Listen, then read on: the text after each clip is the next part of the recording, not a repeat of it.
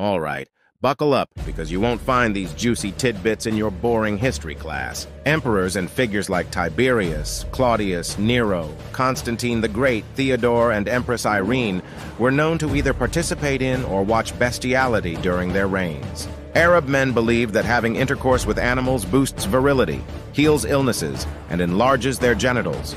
Ancient Greek and Roman art often depicted Hercules with cauliflower ears, just like those seen on wrestlers.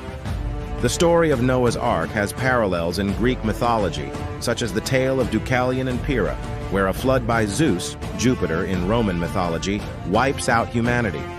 In medieval England, wearing a mustache was prohibited by law, primarily to stop soldiers from concealing their identity.